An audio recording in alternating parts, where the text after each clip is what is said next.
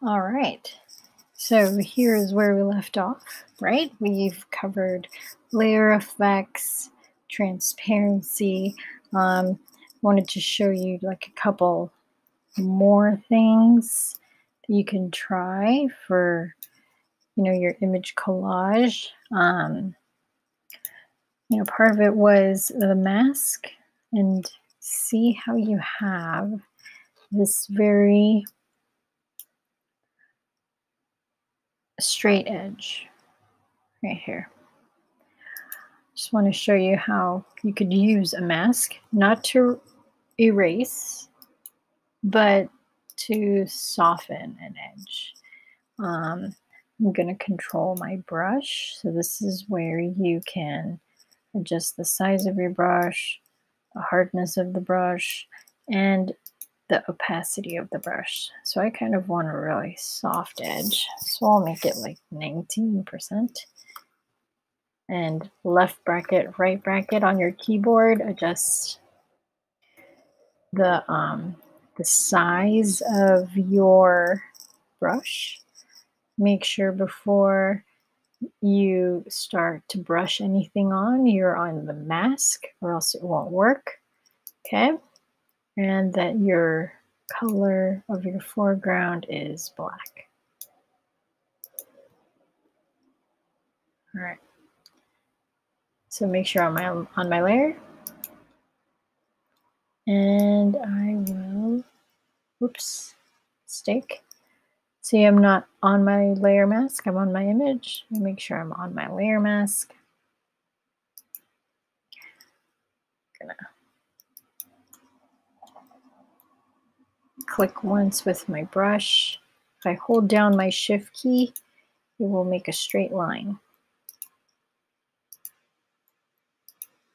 So you can see the white is what it's kind of fading. I want to kind of adjust this a little bit. So edit, free transform, or Command T. Oops. There he is. Okay. Just want to move him.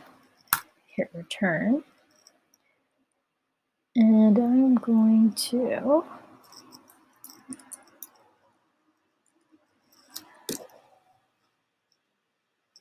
keep him there for now. I want to fade a little bit. Maybe move him over just a smidge. Okay. Look to see this origami sheet. I'm going to put a layer mask on it, and I want to remove that top area. So I'm going to get my brush again. This time I want to make it a little bit of a stronger brush. And I'll make it bigger. So left bracket, right bracket.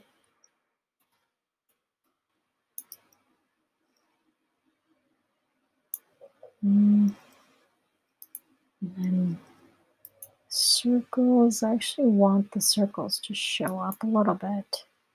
So we're gonna put that there, and I'm gonna hit save. Okay.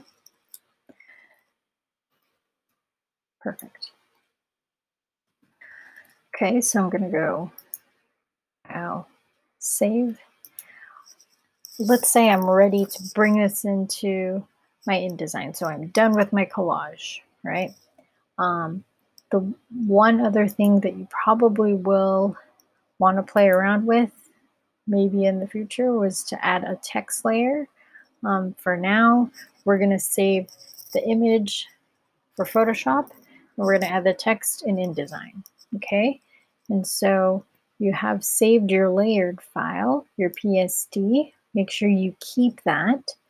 And I'm going to, if you remember, for us to place anything in InDesign, you have to keep it a TIFF or save it out. So I went to File, Save As.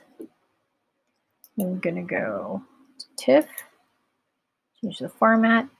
It automatically changes the file extension for me, and I'm going to uncheck layers. and I'm going to hit save. This should look familiar to you. You're going to double check the LZW compression and you're going to click OK. All right. Now, if you remember, you still had to convert that TIFF to a CMYK file. So after I do that, I'm going to open up my TIFF so I can look at it, make sure it looks all right. I'm going to go image mode, and it needs to be CMYK. I'm going to hit save.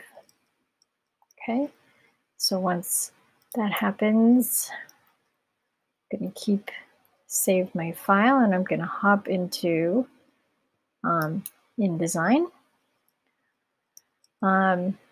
And we'll start our next video here.